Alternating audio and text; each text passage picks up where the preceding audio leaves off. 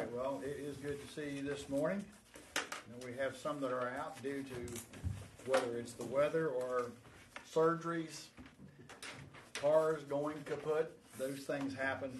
But we're going to continue in our series this morning, just a few more lessons, as a matter of fact, in the doctrine of imputations, and we're still talking somewhat about the crown of righteousness. It's the one that Paul speaks of in 2 Timothy chapter 4. So just for a moment, I'll direct your attention there. We've been over that verse by language and by doctrine on two different occasions now. But it is significant because it involves something that you are able to qualify, as I am, to qualify for. And it has eternal ramifications. And so often I think we're so attuned as human beings to the things that have temporal ramifications that we overlook the eternal aspect of our choices and our focus. It's only normal that we would, but we're Christians, so we're not normal. We're not expected to think the way the world thinks. Our God thinks higher than the world thinks. His thoughts are higher, His ways are higher. And He's always trying to pull us up into His way and His thoughts. And His Word certainly brings that to bear. But our volition to follow that and to stay in fellowship so that we're under the influence of the Holy Spirit rather than the sin nature, we need that influence from Him. We definitely need that influence from the Lord. Meaningful worship is what I entitled this lesson, and I think you probably have a bulletin there. It has a few things in it that we have as questions. I used to email these out, but a lot more interest was in some of these things, and I think some people got back to church after COVID scare, and the knowledge of all that was going on was flushed out of that mess. I had it. I didn't die. Many of you had it, didn't die. You survived. Some of you have had shots. Some of you have not. But I'd say that the truth of the matter is we've fared pretty well, and we always look at ourselves as living within the providence of God, not government. And so we trust God for the things that we have.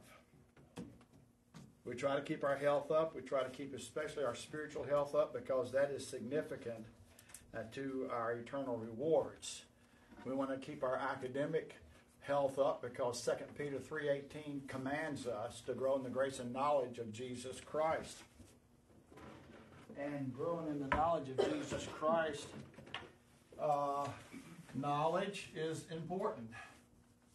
Obviously, L-E-D-G-E. That's obviously important. 2 Peter 3 and 18, but grow in the grace and knowledge of our Lord and Savior Jesus Christ is a present active imperative verb, and that verb is for the word G-N-O-S-I-S, which equals academic understanding. That's what that word means. It means that you first have to receive the knowledge. Then, after you've received the knowledge, then it's up to you and I as to not whether we're going to accept the knowledge. So this is knowledge in what is known in the mind as the nous, or the ability to comprehend in the left lobe of the brain, versus in the spiritual realm to the right side, which is the cardia. And the cardia, K-A-R-D-I-A, the cardia, which is the functioning side or the exhale side. So once it becomes in the cardia, then it becomes epignosis, or E-P-I-G-N-O-S-I-S. And epignosis is prefix preposition, which means higher, to have a higher knowledge, a spiritual knowledge. So we are commanded in 2 Peter 3:18 to grow in the grace and in the academic understanding of the Word. Well, a lot of churches, academia is scorned upon because it's looked at as being cold. But you don't graduate in high school because you were good at the pep band or the pep rally. You graduate because you understood the academics of your classes. You may not have been perfect. I may not have been perfect. And I didn't actually expect perfection of me or anyone else. It was all about either from I was a younger kid, keep from getting a licking for not studying or for not trying. Or as I went into high school, I wouldn't be able to play sports if I didn't at least keep a C grade anyway, or a C plus. So that was my motivation. So I could wrestle, play football, and run track. And, well, I guess I need to get on around the bend on this track here. Meaningful worship. Basics number 541. And this is our study this morning. We're talking a little bit more about the crown of righteousness in 2 Timothy 4, verse 8. There's laid up for me a crown of righteousness, not for me only, but all those that love him at his appearing.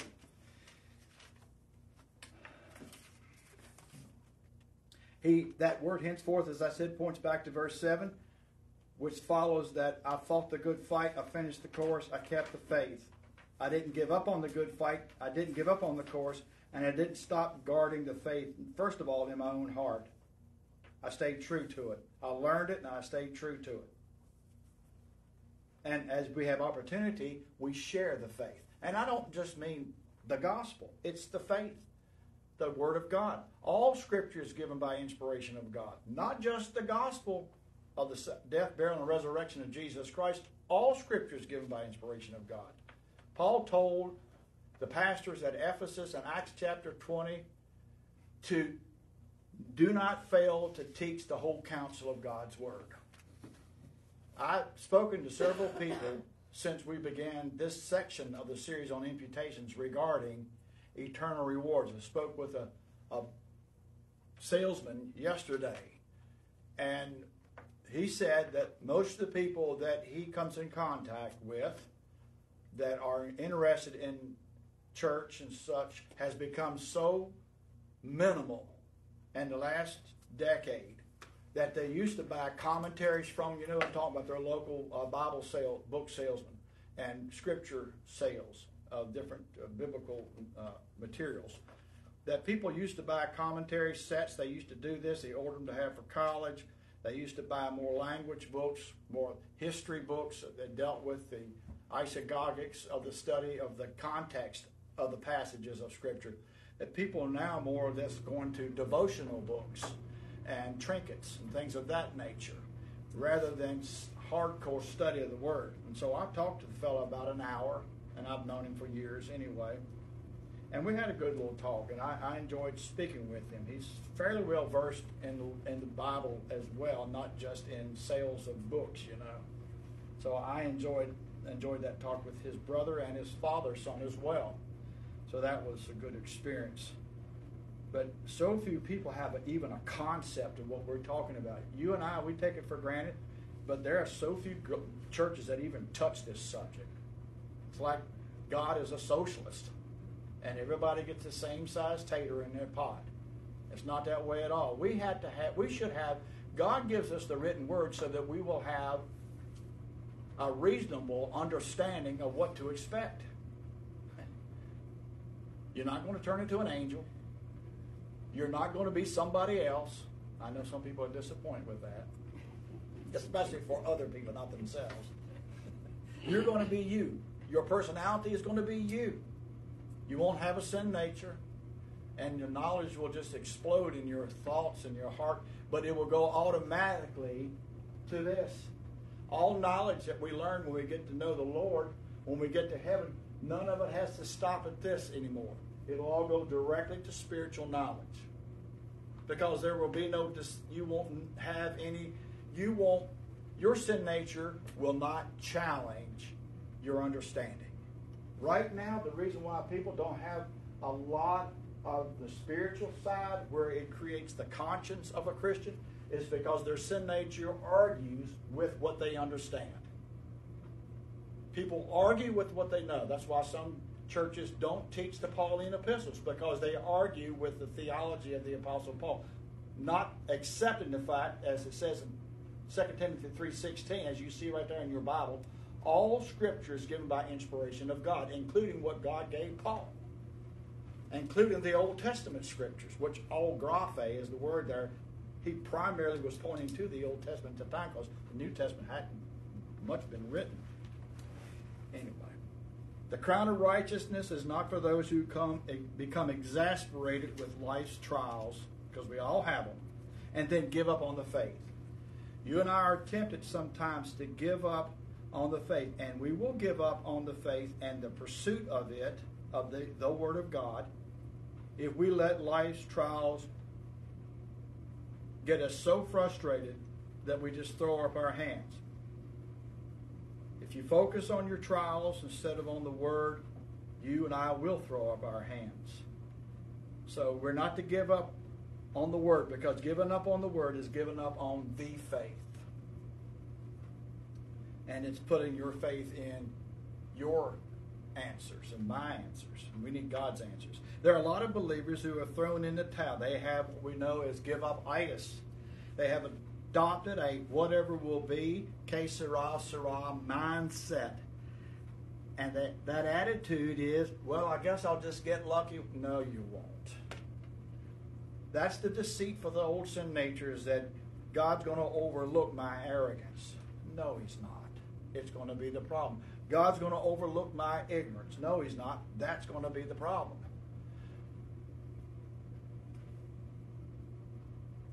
And Christianity is all about activity rather than thought. Better think before you jump.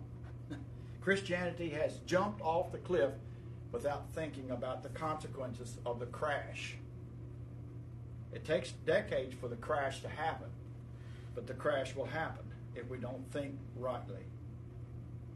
A lot of believers have the give-up attitude. They've thrown up their hands as if they're surrendering to God in some of the churches, but it's not a surrender to God. It's that they have surrendered to their circumstances. And they're asking, as Carrie Underwood did in her song, Jesus, take the wheel. Well, I hate to say this, but you're the idiot with your foot on the gas. You're the idiot that has your foot on the brake. You're the idiot that won't slow down when you see difficult troubles coming. You run right into it. Jesus is going to take the wheel. Well, He's going to crash the car then, because that's the only way some people will wake up. Like I say, Jesus take the wheel, but I'm not taking my foot off the gas. That doesn't make sense. Jesus take the keys. It's more like it. But many believers have surrendered to their old nature, their old sin nature, that has led them down a path of give-up-itis. That's a sad thing. Some examples of giving up on the Word of God is, well, saying that whatever will be, or showing that you have a selfish, fatalistic attitude, that whatever serves me best is what I'll go with. That must be the will of God. No. Or some have chosen to be neutral with their circumstances with the hopes that God will do a flyover and will pass them by. Good thing the Jews didn't feel that way when they were told to put the blood over the lintel of the door and the doorpost, because the death angel would have socked the firstborn of their family. You can't be non-committal if you're a born-again Christian, because you are committing an act of treason and an act of actually spiritual suicide. Not loss of salvation, but you just given up on something. Don't do that. That's the deceit of the sin nature. That's not an act of faith. It's cowardice and blatant defiance to have a give-up attitude or I don't care attitude. And also one of the things that an example of giving up on the Word of God is that we give over to our feelings and forget faith. We give up on our feelings and forget the faith or the Word of the Lord. We can't live by our feelings. This is not an act of obedience to Christ. That's an act of mutiny. A lot of people have tried to create mutiny within the church and giving over to emotional revolt and to activities that are not biblical or theological. And it's an attempt to take over the helm of the ship when we do not trust the one who steers us through the rough waters of life. Look, if the Lord takes us through the calm waters, He'll take us through the rough waters too, because He always has the navigation set for the right course. And yes, the course will take us through rough waters. That's just the way it goes. And often, sometimes when we think things are too calm, we get into trouble because we think we're not getting anywhere when we're exactly where we need to be to steady us for the storm that's coming. When it's calm, it's not time to jump ship. It's time to learn, to grow, to cinch up, because you're going to have to meet storms head on out at sea if you're going to get to your destination. That's the way it works. But brethren, we may qualify for that wonderful crown of righteousness so long as we remain faithful to the Word, finishing the course and keeping the faith. Especially when the Word corrects us. As I said before, this is where we have an issue with gnosis becoming epignosis, where we know to do good, but we do it not. To him it is sin. That's a passage that we understand as well out of the book of James. He that knoweth to do good and doeth it not, it is sin. In other words, I understand what I should be doing, but my old sin nature is leading me to think I know best, and so it never becomes a spiritual knowledge, and we lose confidence in God, and we fool ourselves. We must confess our sins when we're wrong and humbly move forward in faith. All of us do. There's no crown for giving up because life gets hard. The crown is for staying faithful, especially when life gets hard. And as I said, the crown of righteousness is most earned in staying faithful. Not being talented or being wonderful, but being faithful. The believer who's physically and geographically able to go to a local church that teaches the Word, but refuses to do so, has abandoned biblical worship for their own self-style of worship. And they are not staying on course for the crowns. Remember what Paul said. Remember what he said. Let me bring this out here again. In chapter 2, verse 5, if a man strives for the masteries, he is not crowned except he strives lawfully. And the issue of crowns comes out in chapter 2. He's using the word masteries or the Olympics. And the example is given. He's not crowned, or he or she is not crowned except they strive lawfully, that is according to God's standards or His rules. And so if I have abandoned biblical worship, I have abandoned my pursuit of the crown of righteousness. And Paul was looking forward to it. He was pursuing it. The Lord had demonstrated it, had shown it to him. He had pursued it. There's laid up for me a crown of righteousness. And the word, again, laid up, is a present passive indicative verb, which means that passive voice means I'll receive the crown. Present tense, I continuously seek after it. And the indicative mood is of that same word, laid up, one word, is that I will receive it. I have no doubt. Because the Lord told him how he could get it. And he told him in verse 7 how he could get it. Fight the good fight, finish the course, and keep the faith. We cannot afford to stop guarding or keeping the faith. This is especially true if the believer has a local church where they can receive the Word of God for edification, correction, and encouragement, but leave it for entertainment. This has happened here, and it's happened to other churches as well. This is part of the apostasy of the latter part of the church age, where believers will leave a doctrinally oriented church for an entertainment-oriented church. It is prophetic of the age. That's why I don't go off the cray-cray when people leave a doctrinal church, because it is prophetic. It is expected. Unfortunate. But it's expected. Like I said,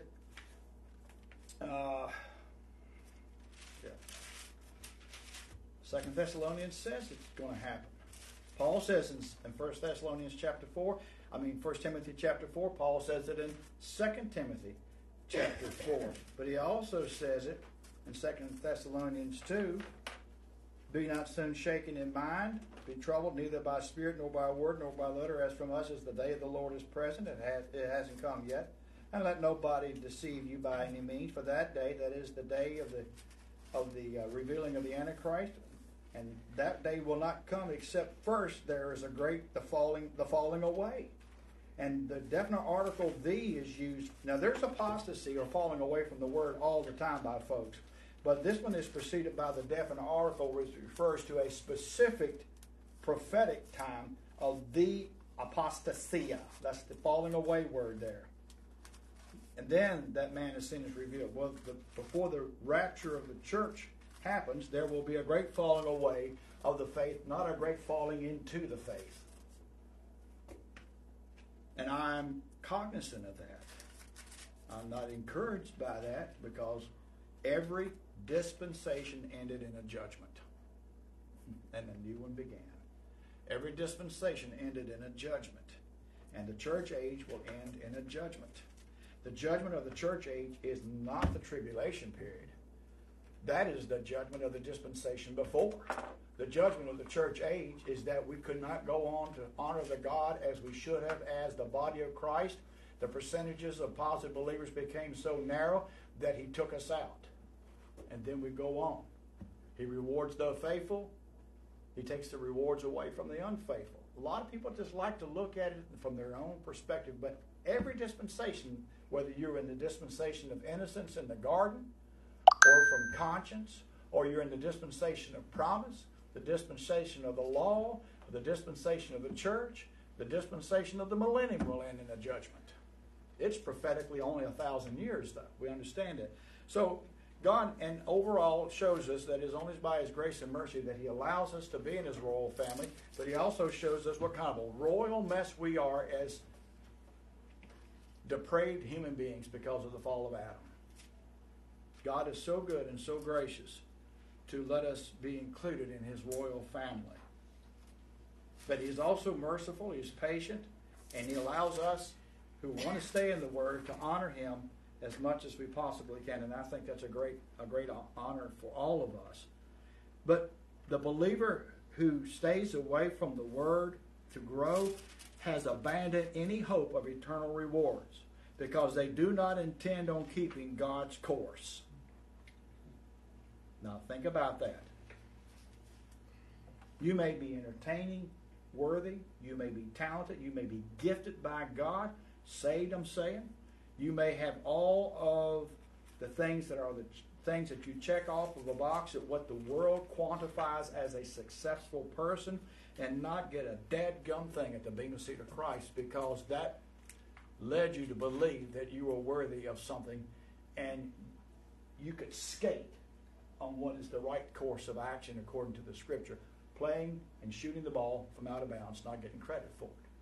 There are a lot of believers who will not get any credit at the Bema Seat of Christ because they have taken on their own prescribed course. Good deeds, the unsaved do good deeds all the time. Human good. And as a Christian, not everything that we do is of divine good. If we are out of fellowship with the Lord, if we are walking according to our own path, our own prescribed course of action, if we are shooting the ball out of bounds, I don't care how pretty it is and what kind of quantified results you get, it does not count. We can do good deeds, but if our deeds are not done as we're keeping the course, then we have told God, God, you don't know what you're talking about. Your word is not right for me. I'm going to go my own course. And that happens to a lot of believers. Many forsake the local church because they've been jaded, overworked, hurt, disappointed. I've talked to so many people up and down these ridges and hills over here over the years that they were jaded. They were either worked to death and not taught anything. They were cheated on. They this and that and the other. And so they have just thrown in the towel. And they've justified in their own thinking that this is okay. Do they realize that they are forsaking the eternal rewards at the Bema Seat of Christ because they can't get over their pride? They won't let the Word of God heal their hurt. that their plans are better than that of God. They refuse to humble and submit themselves to receive the word from a place that God can give it to them somewhere where they can learn, and a good place to support. A lot of believers are going through a lot of anxiety. They're born again, but they're going through a lot of troubles and a lot of anxiety because they're either ignorant or arrogant of the plan of God. And when you try to help them, they resist. And that resistance that you see from them tells you why they're in the shape they are in. Arrogance has its own bed to sleep in. Ignorance has its own bed to sleep in. You say, well, where's the compassion? The compassion is to pray for them. The compassion, though, is not to agree with them. That's not the thing to do. But to help them in any way that you can, but also understand that what we cuddle to cuddles on us. There's an old saying, what you rub up against rubs on to you. And so we're always cognizant of these things. All believers need to be involved in obedient biblical worship, meaningful worship. Worship, the word itself means to honor the worth of another.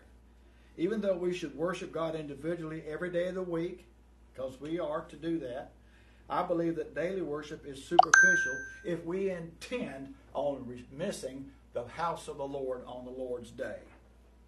I believe that daily worship is superficial if we knowingly and intentionally dismiss the Lord's command to meet in the local church on the Lord's day. It's different if you're on vacation or sick, something like that out.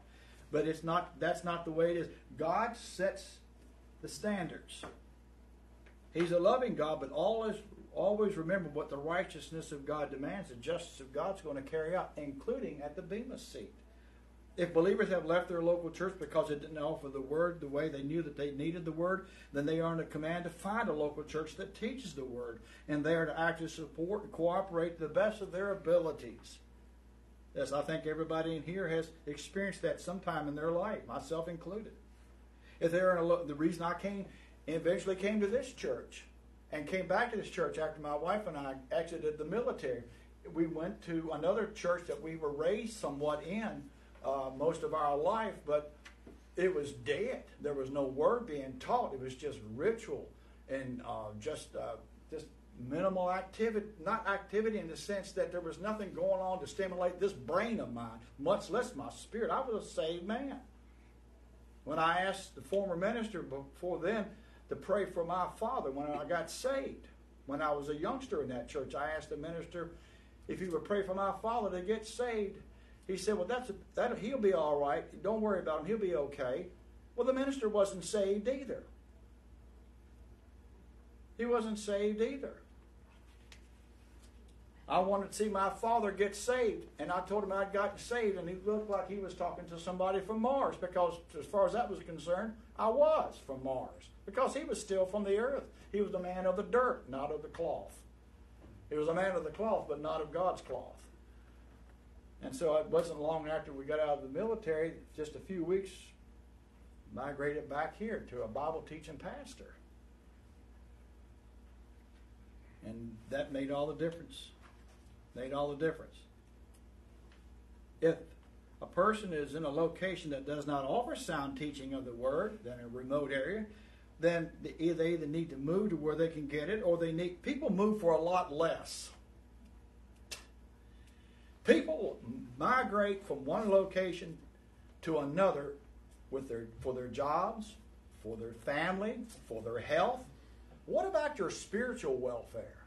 I know of a church in Houston, Texas, where people flew their airplanes to Houston every week because they knew that that's where they would get the Word of God. It was a doctrinal teaching church that they knew the minister, they knew the teaching methods that he had, and so they just flew their own private airplanes, and some, like Barry Goldwater, would fly his jet down to Houston and go to the services because that's what they wanted. They wanted the Word of God. It meant more to them than what it cost them to get there. And so, or some would get on a group and they would listen to the Word of God together especially people in remote areas that didn't get it, or places that did not provide it. And so that was very helpful. It wasn't a cult. It's almost like if you're teaching the Word of God, you're a cult now.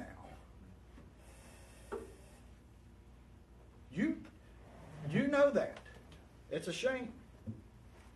They're in a location that does not offer sound teaching the Word, then they need to move to where they can get it and stay as actively involved as they can, as we do.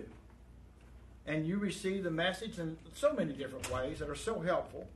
But the believer who is striving for the crowns needs to be a part of a fellowship or a community of honest worshipers of the Lord, worshiping together in spirit and in truth. And I certainly believe that there are believers all over America and other places in the world that are doing that. Paul says in Romans 12:1 that we are to present ourselves as a living sacrifice, wholly acceptable unto God, that is giving God our reasonable or rational worship. From Romans 12:1, what is obedient worship? It's holy giving of ourselves, body, soul, and spirit to God every day of the week. This is not simply going through the motions of an organized worship or a liturgy in service. I've been in those churches. Some of you may have been. Where you've been in a liturgy and there was a responsive reading and then there was a prayer book and then there was an order of service with the lighting of candles and the certain mantras and different things repeated. Didn't learn anything. I've been in services like that and all I got was creeped out. I felt at that time I was in a cult. When there was supposedly a worship and the name of Jesus Christ was never mentioned. Where someone had to read the prayer because they didn't have enough spirit and heart and dedication to Scripture to memorize one. Or to say what comes off. I don't write my prayers. The only time I ever wrote a prayer was when I did a dedication for memorial. I wanted to make sure that I didn't miss any points. So it was more like a sermon that I read off of a 3x5 card for just the prayers. But all the dignitaries that were on the platform, the generals and the senators, I wanted to make sure that they got a little sermon that day. Because that's not what I was there for. But meaningful worship is much more than ritual and emotions. At its core, it's giving back to God a thoughtful response of reverence and appreciation for who God is as we come to understand God and accept God. And you and I do not understand God just because we read the Bible. We only come to understand God when we accept in our hearts what the Bible says, and it becomes our conscience. That is what God wants to have, is our conscience pinging with the conscience of God. Ping. We're in tune. The old saying was, our radio is dialed in on the same number. This requires a maximum intake and acceptance of truth as we find in the Bible collectively. There's a right kind of music also for the church. And it invokes reverence and reverential thoughts toward God. Praise and glory, thanking God for things, yes, but never outside of the boundaries of reverence. Because otherwise, you'll be dealing with the justice of God if you try to take on a form of worship of God that is unholy. The children of Israel dancing around the golden calf, which they had the calf erected to have as an image of God, became irreverent. There was a lot of irreverent things happening around the dancing of the calf because it invoked in them physical feelings that they had when they were worshiping the false gods when they were back in Egypt. And God was so displeased with that he had Moses to melt the gold and make the perpetrators drink it. They all died. They had a gold cocktail because God was so incensed. He was going to kill the whole bunch. And he said, well, at least Moses, bring out the troublemakers and deal with them. They make me so mad I could kill the whole bunch, God said. And Moses pleaded with God to spare them. But he said, I'm still going to make those troublemakers stand. And so one Aaron didn't get it. because he was Moses' brother. But anyway, there's a right kind of music for the church. Just because we're in the New Testament doesn't mean it's a free-for-all.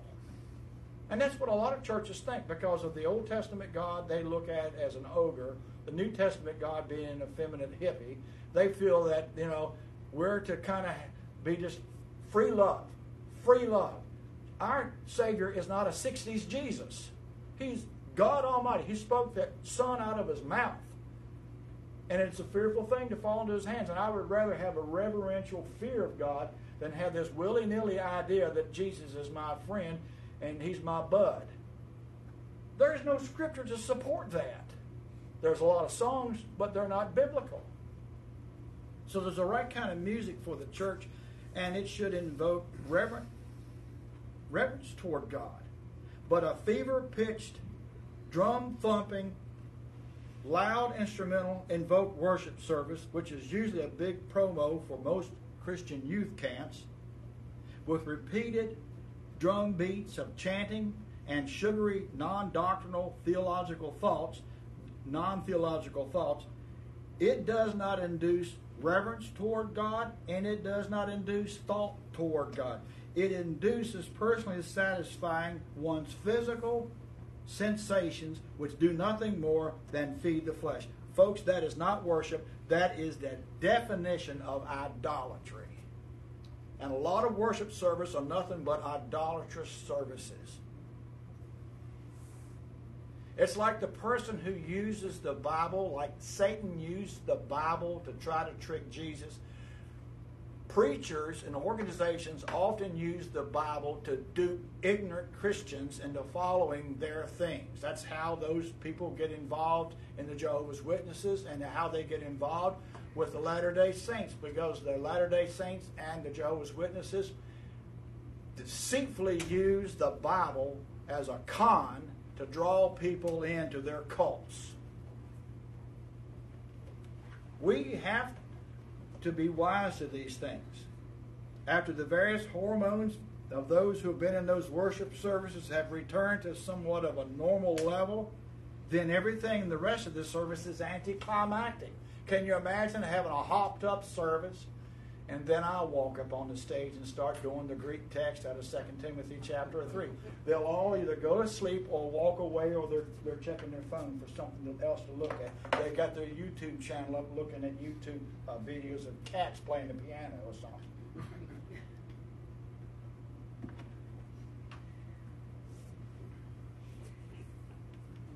Yeah. Everything else after everything is crunked up is anticlimactic. The preaching of the word to follow is only endured until the next musical is performed. What a pity. The church, in its main purpose of edifying the body of Christ, has been hijacked by a counterfeit worship. The Spirit of Christ, which speaks in that still, quiet voice to his bride, the church, has been drowned out as the blind entertainer Ronnie Millsap used to sing his song, "There's a stranger in my house. Somebody here I cannot see." Remember that? A blind man, his wife and him are in the house, but he can know that there's a stranger in there too. Maybe not physical presence of another man, but he knew that there's another man in his wife's life. There's a stranger in my house. Somebody here I cannot see. Stranger in my house trying to take her away from me. And there is a stranger in the body of Christ trying to take the body of Christ away from Jesus Christ. And it comes in with a Pied Piper of a lot of this contemporary and foolish music. When you got people who are dressed up on the stage like ZZ Top, and they've got some of these most ungodly names for their bands. And this becomes the mindset of someone who thinks that they're worshiping God. That's crazy. When you have someone who keeps doing a continuous repeat of the same saying over and over and over again, you don't see a doctrine like that in the Scripture. That is a psychological ploy to get your mind into a trance to where you're not thinking, so that other things that are demonic can be invoked into and it becomes addictive. Your hormones become addicted to it. And that's why a lot of people keep going back to all these people. And they keep listening to all these people. And then they demand it in their churches, that their churches now have that as a part of their music program because they're addicted to it outside of church. And I'm going to tell you where all that got started. It's got started with the show of people like Charles Finley, Billy Sunday, and yes, Billy Graham. I loved them and certain things that they did. But the idea became that it should be the local church that now picks up that idea of how to do church, how to do a worship service. And so many believers, especially baby believers in Christ, have been sucked into that because of their ignorance. And so many charlatans called preachers have taken that route. They've grown massive churches. The focus is not on the Word. And I'm thankful that there's been some movements to come back away from that by those who were jaded, thinking that they were getting closer to the Lord, and actually they were getting more closer to a nervous breakdowns, what they were getting closer to. Ronnie Millsap sang in that song, "Stranger in My House, trying to take her away from me." And I think Jesus Christ is a stranger in his church trying to take his bride away from him. The noise and theatrics created by instruments and multiple microphones and loudspeakers, all made by the hands of men, had introduced a stranger into God's house. One looking nothing like the glory of God, and none that anyway looked like the Son of God. Stealing the attention of God's people away from the Word of God. So worship involves more than preaching, praying, meditating, singing, and giving offerings. So let's look at just a few things and we're going to wrap it up here. Evidences of worshiping God. Well, here's one. You're remaining Holy Spirit filled. Now, these are personal evidences of worshiping God. You remain Holy Spirit filled. That means you don't have any known unconfessed sins hanging on in your life.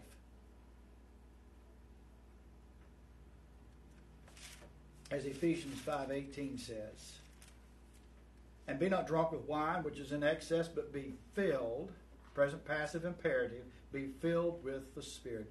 Number 2, worship involves more than just preaching, praying, meditating, singing, and giving offerings, because you can do that at the house. You can do that in a barn down by the creek. It involves not forsaking the assembly of the saints when it's time to meet for edification. Hebrews 10:25.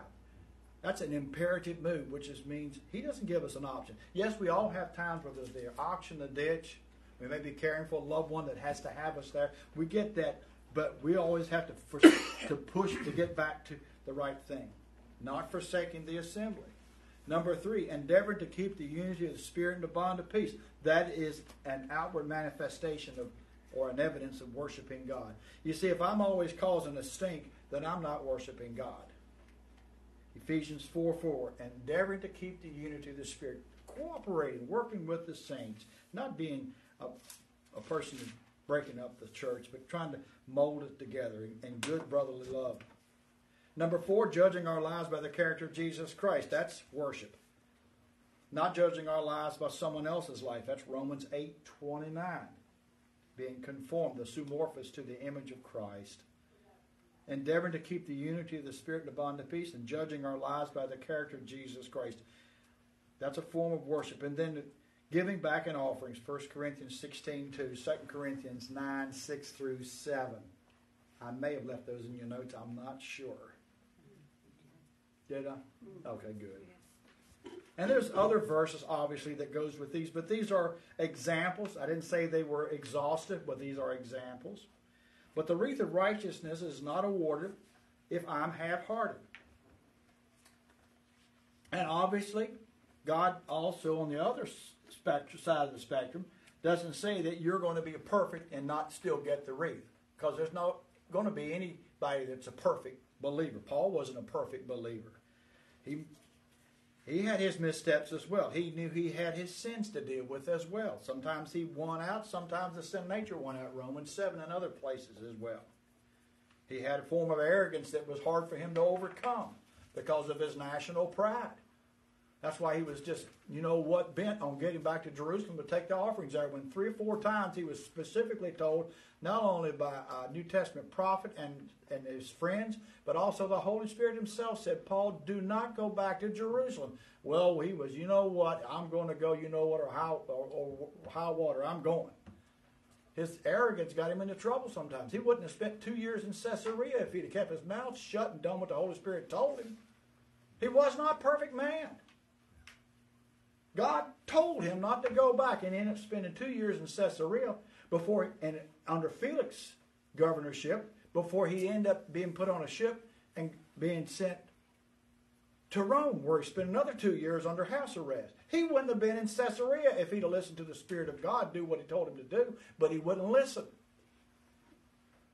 But he was, by the end of his life, he wasn't a perfect man, but he was expecting to get the crown of righteousness, and the Lord had gave him the confidence that he was going to get that.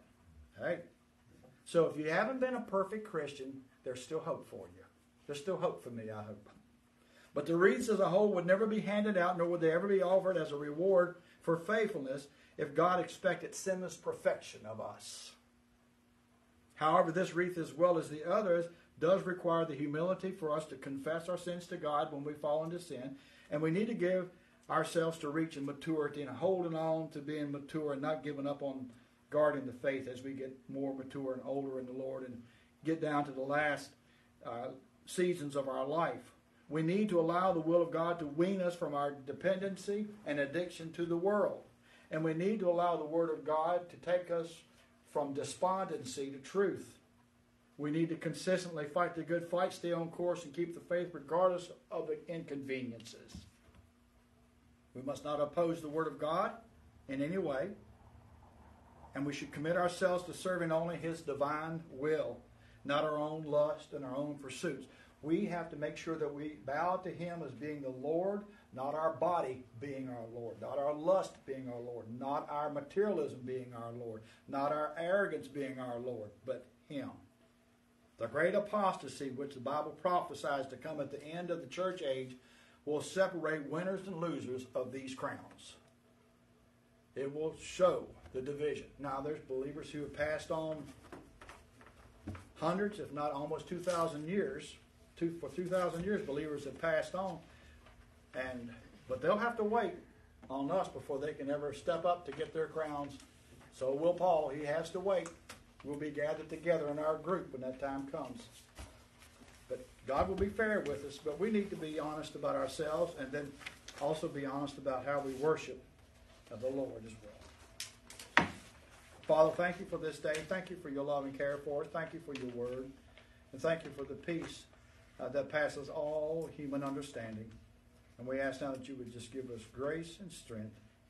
Help us to just remember that we're here because of what you've done for us through Christ our Lord. For it's in His name we pray and we give thanks. Amen.